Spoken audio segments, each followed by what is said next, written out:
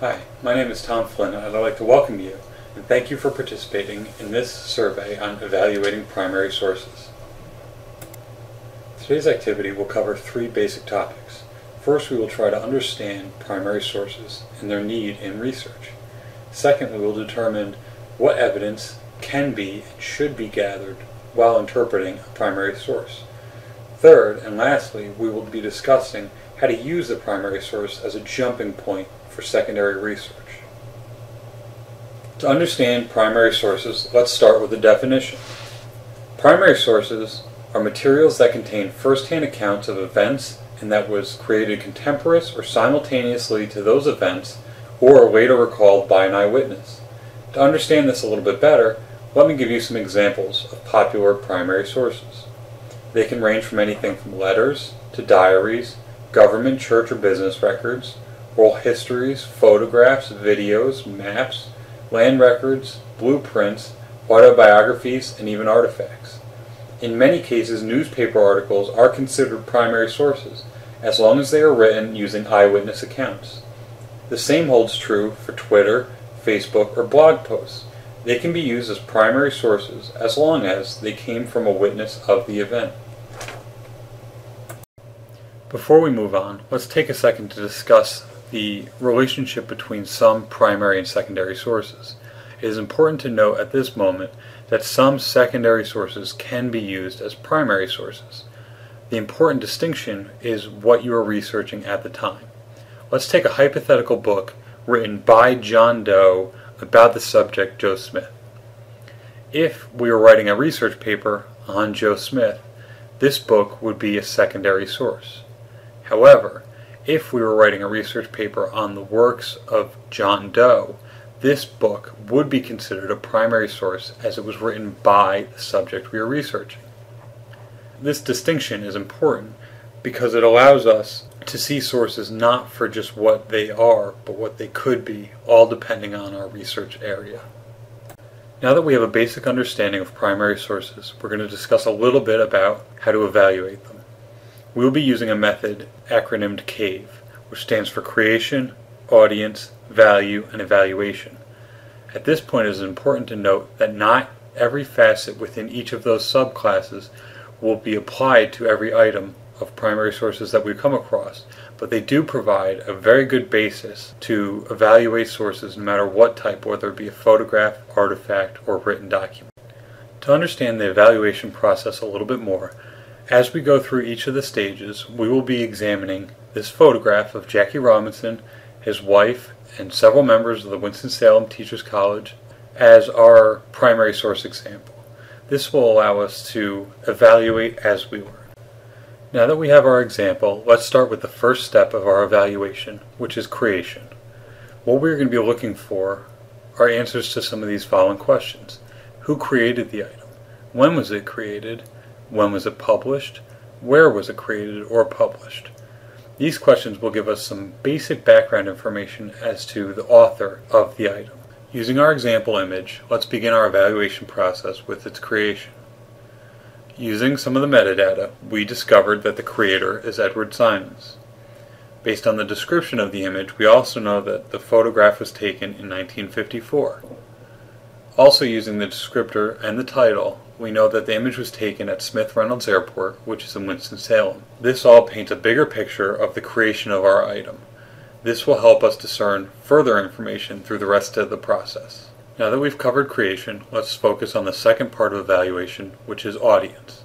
Here we look to answer several questions, included why the image or item exists, what was the intent of the item, who is the intended audience, and is there more to what it says on the surface? The document means X as supported by Y evidence. This we will discuss further with our example. Using the example once again, let's talk about its audience. Using the metadata, we can discover that this image was a promotional piece.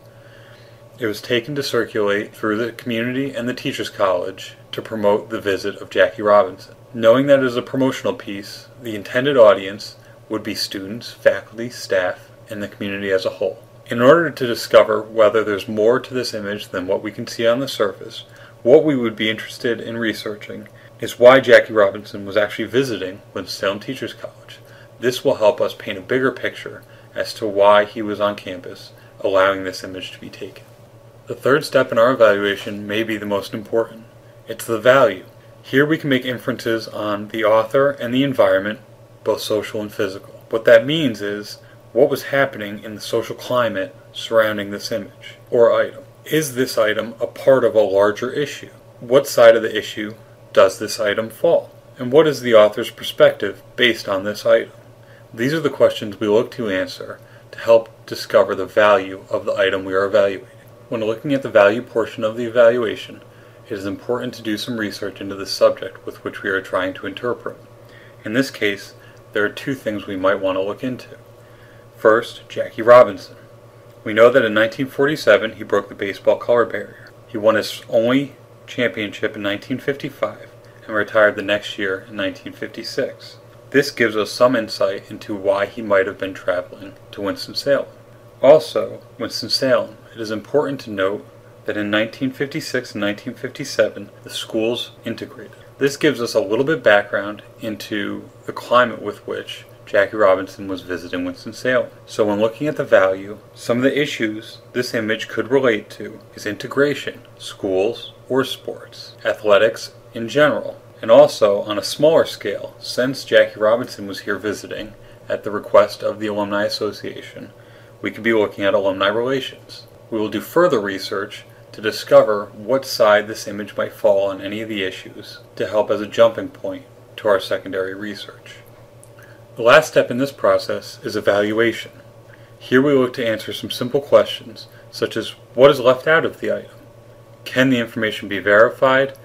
And it is very important that we keep in mind that bias is not considered a limitation when looking at primary sources. Using the last step in the process, evaluation, on our example, the most important thing to consider would be verification. How can we verify that the information given in the description and the photograph are accurate? Well, first we could look at newspapers. Surely, such a famous baseball player visiting Winston-Salem would warrant newspaper coverage. Secondly, we could look for oral histories, or people alive during that time that remember the visit. Also, autobiographies. Somebody in the image or around may have been there and written about it. Other images. This will help us verify that it is in fact Jackie Robinson and his wife, and the other members are who they are by verifying their images against others. Lastly, we could look for university publications for the visit. Why was Jackie Robinson here? Look for a program, maybe describing his visit. These verifications will help strengthen the use of our primary source in further research. Now that we've completed the four-step CAVE process of evaluating primary sources, let's discuss a little bit about what you would do next. It is important that you verify the information in this primary source, however you can. It is also important to really dig in and find the value of this item. Is there another item that proves more valuable to your research than this one? In some instances, this will be the case, and primary sources will not be used in your research because others are more important. Also researching the creator. This will help give a broader sense of why that person created it, and will give some more context to the image you are using. Now that we've discussed how you would use this primary source, let's discuss a little bit about why primary sources are so valuable to research papers. Primary sources give a first-hand insight into times, issues, or situations that will help strengthen any of your arguments. It is important to maintain the context when using a primary source in a research paper. This will give the reader evidence as to why that primary source was used and how it's important. Primary sources allow a writer to create unique arguments and narratives on issues that may have been heavily written about. This will allow you to create your own unique perspective on a situation or argument. I'd like to thank you for participating in this walkthrough, and I hope it was helpful. Thank you.